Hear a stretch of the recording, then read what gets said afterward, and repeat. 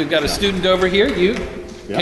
Can someone help him get the mic down to his? There we go.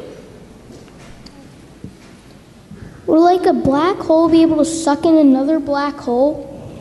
Ooh, good question.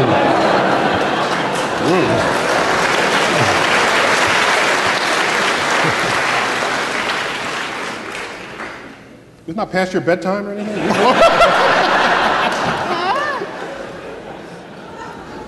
Can I ask what grade you're in? And tell me your name, too. Second, and my name is Clayton. Oh, your name is?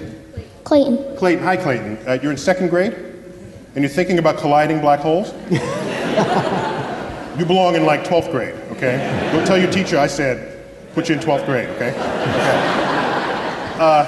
So, it turns out, while I was in college, there was a graduate student at my college, at my university, whose PhD thesis, this is what you do to get to become a doctor, not a medical doctor, but a professional research doctor in astrophysics. His PhD thesis was on the subject of colliding black holes. And what makes it an extraordinary problem to solve is that the distortion of the fabric of space and time around one black hole also exists for the other black hole. So you have black holes entering each other's event horizons. So I opened up that thesis. I didn't understand a single page in it. It's an extraordinary disturbance in the fabric of space and time. And it turns out, while I cannot reproduce the calculation, it's a level way beyond what I was doing at the time, and even what I'm doing today. But I can tell you that there are people who have recognized what severely distorted space does, what the effect that severely distorted fabric of space and time. They've studied what effect that has on the passage of time.